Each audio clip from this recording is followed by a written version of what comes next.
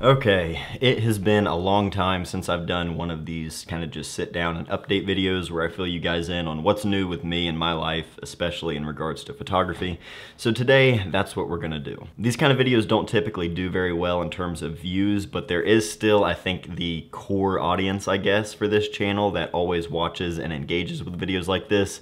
And I like being able to just sit and, have some time to talk to you guys and fill you in and, it's just a little bit more personal that way. So I am gonna put topics that I'm gonna be going over here on the side of the screen. So maybe if you just wanna skip ahead to the topic when it's highlighted, you can do that. I'll even put timestamps in the description. So if you wanna skip ahead, you can do so.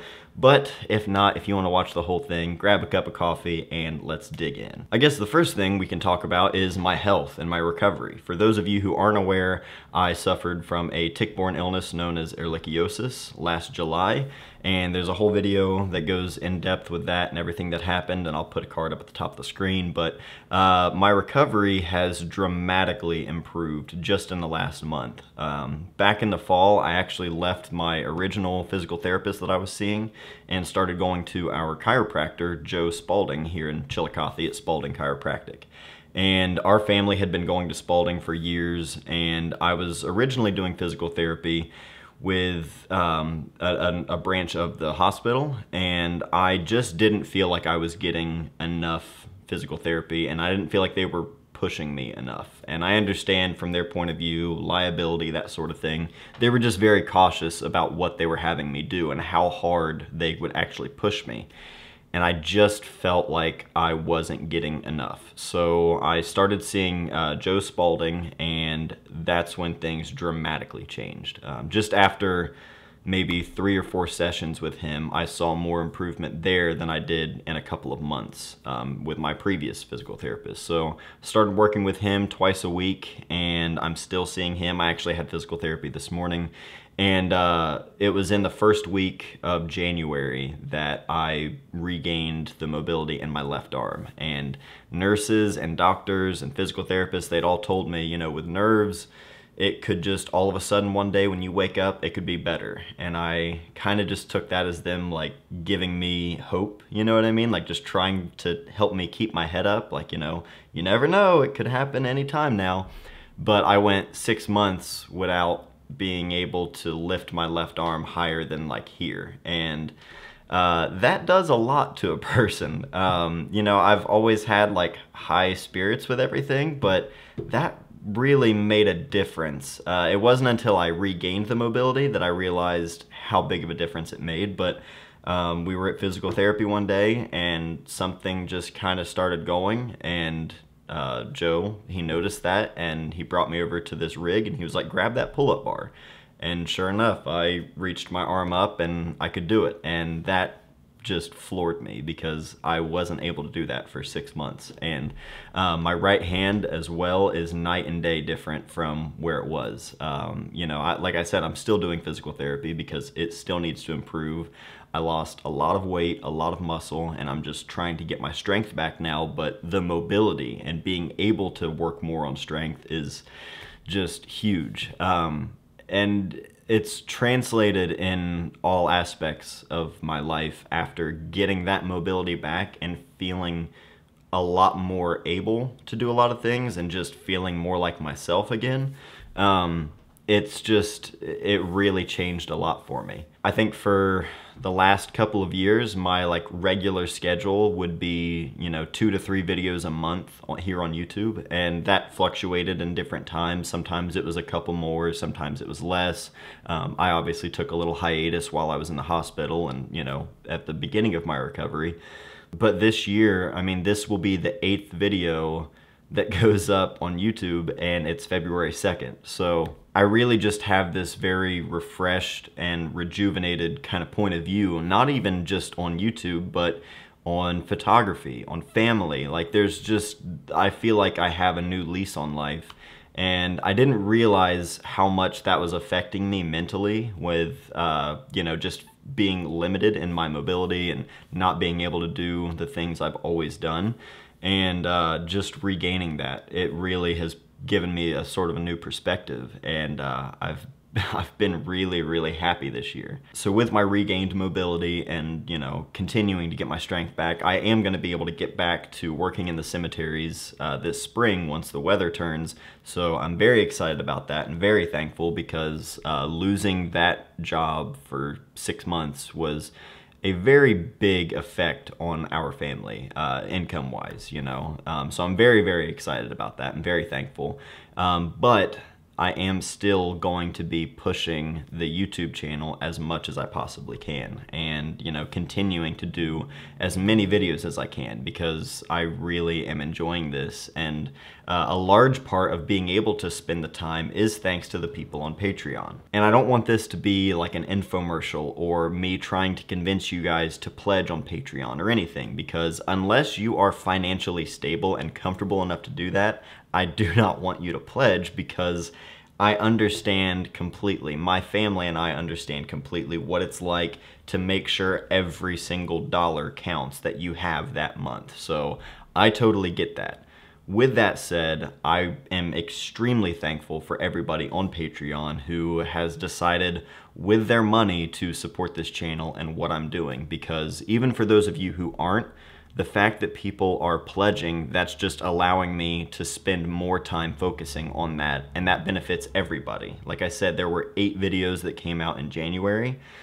I don't know that I've ever had that many videos in 1 month. So huge thanks to everybody on Patreon. We just had our first Patreon exclusive live stream, and that was a ton of fun. So if you guys are pledged on Patreon and you didn't have a chance to jump in on the live stream, it is still available to, you know, be played back through Patreon. The link is there if you're at that tier. So that's all I'll say about Patreon. But again, to everyone there, I cannot thank you enough. We really, really appreciate the support. And again, that feeling of just rejuvenation and feeling like I have a new lease on life, that's translated a lot even into photography, because for a while, you know, I was, aside from just working differently with different cameras and how I was shooting in terms of like physically how I was shooting and using cameras and things like that, I just didn't really know what I wanted to do with my photography. I didn't really know exactly where my voice was or where it was heading, because it's changed a lot over the years, which is a good thing. I welcome change, and I try not to force things if I'm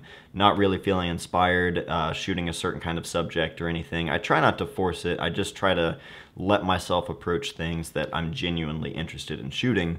But I went through a period where I just wasn't sure, and it was just kind of a lot of waiting. I mean, I still continued to take photos of, you know, my daily life as I always do, but I wasn't really sure exactly what I wanted to do. And I think for me, one project that I kind of got started on after my dad passed away, and then it kind of got put on the back burner because of life happening. There were a lot of things going on with my mom and things like that, and just mentally, I don't think I've had a time in the last couple of years where I've really felt like I know exactly where I want to be heading and what I want to be doing with my photography and voice.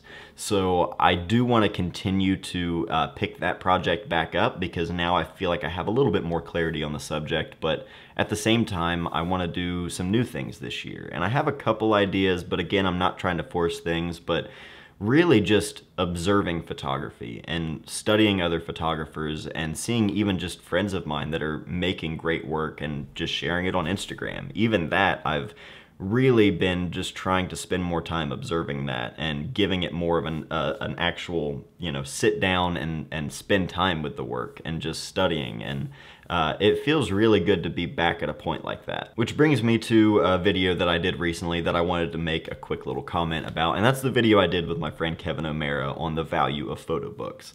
That kind of video is something I have wanted to do for a long time. Not just on that topic, which that idea of me sitting down with Kevin and just picking his brain, that is something that I've wanted to do in a video format, because he was on my podcast, The Shoot, a couple years ago, and that was a great conversation, and we talked about books then.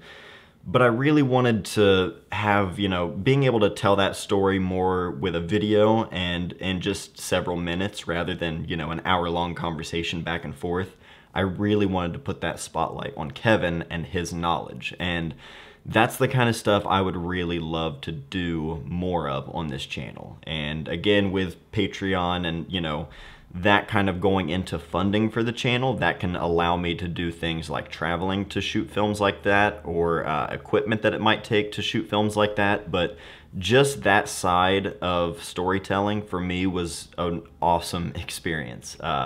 And it was just, I had never done anything like that completely by myself, and I really was happy with how that turned out. And I was honestly kind of nervous on how that would be received, just because it's unlike anything else I've ever done on my channel, and the response to it was amazing. In terms of like numbers wise, like how many views it got, it obviously doesn't compete with like a lens review or a camera review, because that's what most people are searching for. But I think the value in that video weighs so much more than the attention it receives. And I was really, really happy to get that kind of response. So if you watched that video, and especially if you left a comment on it, thank you, because that like just made every bit of time that I put into it completely worth it. Just knowing that people got something positive and got some inspiration out of it, that was amazing. So I do want to make more videos like that. I have a few people in mind that I'm going to reach out to that are somewhat around the area, you know, within Ohio at least. But I really want to try and broaden that and shoot more projects like that this year. Another thing I want to do more of on the channel is just shooting different film stocks and different cameras, and doing more kind of photo walks where I just take you guys along with me, because it's a lot of fun to do that. For me, I think, you know, I love shooting film. I have always loved shooting film. It's how I got started in photography, but just over the years, like I stick to what I know. So I would always just be shooting HP5, pushing it to 1600, and shooting with my M6 and a 35mm lens. And like I've bounced around to different cameras and stuff, but there's so many different film stocks out there that I've either one, never even tried, or two, I've only shot a roll or two here and there. And I feel like I've started to miss just that fun spontaneity of film photography and the variety that it has, because that's really what I loved about it for so long, was just I had all these options and it was all fun and new. And then when you shoot the same film stock for years and years and years, it's great to have a consistent look and to know what the results are going to be every single time, but it's still fun to just try out a different film stock and, you know, be surprised. I think there can be this sort of overly romanticized idea of film photography, and it's so raw and organic, and, you know, there's like a lot of just kind of like fluff, really, where it's like people just empty statements about film photography and make it out to be this magical thing. But I do think there is some truth in just the variety there and the fun that it has. So I have a freezer or a fridge full of film of all different film stocks, black and white, color negative, E6. I have all these different film stocks that I want to try out and just share my results. Not really saying like this is the best film for this, or this is how you should rate this film, or this is how you have to shoot it to get the best results. I just want to do more, you know, trial and error and sharing my experiences and seeing what works and seeing what I like and just sharing that with you guys, because I feel like you guys really enjoy that and I always get a good response from that. So definitely more videos like that are planned. And speaking of film and just how awesome it is, I am going to California for the very first time in about a month. The kind folks at Beers and Cameras, run by Juan Martinez, him and the Darkroom Lab, they are putting together this event called Film Paideia. This is basically a big celebration of film photography. It's the Film Photography Paideia, I think is the actual name, but this is the second annual one. And I have been invited to come out and speak and just talk about photography, talk about shooting film. I am not the only speaker. There are a lot of other great speakers, one of which is Grant Britton, who is a legendary skate photographer, still shoots black and white film to this day, but I've been a huge fan of Grant's for a long time, and we've talked over the years on Instagram quite a bit, but I've never had a chance to meet him in person. So I am very excited to meet him finally. I'm excited to make a portrait of him because I've always wanted to do that. So Grant will be there. Take, our friend here on YouTube, Big Head Taco, Take will be there as well, and he's another person I've known here on YouTube for years, and I've always wanted to meet him. So I get to meet him. Mike Paideia from Shoot Film Co. He used to sponsor the podcast. We've talked back and forth a lot over the last few years. He'll be there. Timothy Makeups, and Chris from the Analog Talk podcast, they'll be there. King Japes here on YouTube, you guys know him. He'll be there. There's just a lot of people coming. Matt Marash and Michael Rosso from the Film Photography podcast.